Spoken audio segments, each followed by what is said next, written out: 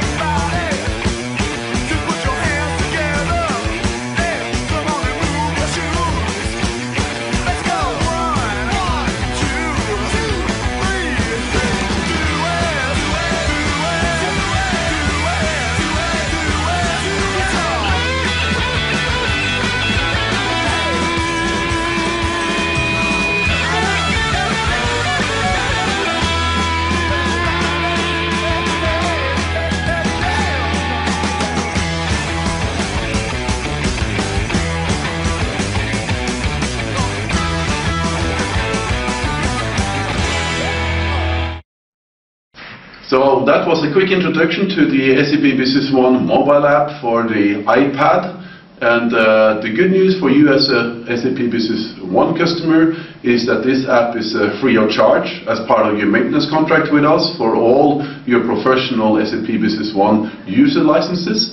So you can really go mobile with your business and always stay in touch with what is going on. And if you're not a Business One customer but would consider becoming one, please visit our website sap.com. Do you want to try self? You can do that. So we have a public demo environment from SAP, and we also now have a setting for it. So if you go into the settings for SAP Business One, you can now see a demo system.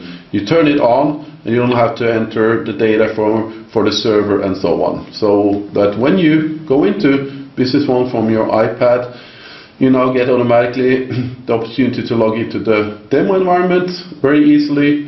And this feature also works for the iPhone with our new mobile solution 1.10.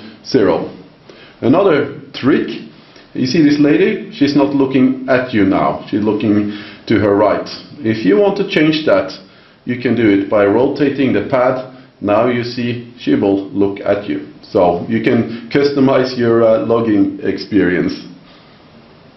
So let's look a little bit more in detail. So one of the really nice features about the mobile solution is the ability to run any crystal report defined back in the office. So you can look at the result, you can zoom in, you can mail it out, and it really gives you the opportunity to get any information you want to onto your iPad. Another nice area is the approval. So right here we have a sales order we're going to look at that we have to approve, that apparently somebody wants to give a 97% discount. Now let's take a look at what type of product they want to sell to that type of a discount.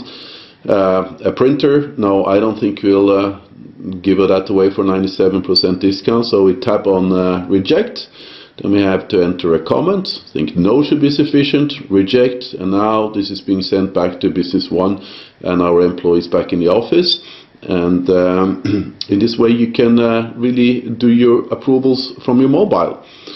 We can also go and look at business partners, all different type of data about contact persons, how much they have outstanding with us, and you can also directly from the address zoom into a Google map to see where this customer is located if you would have to go there, for example.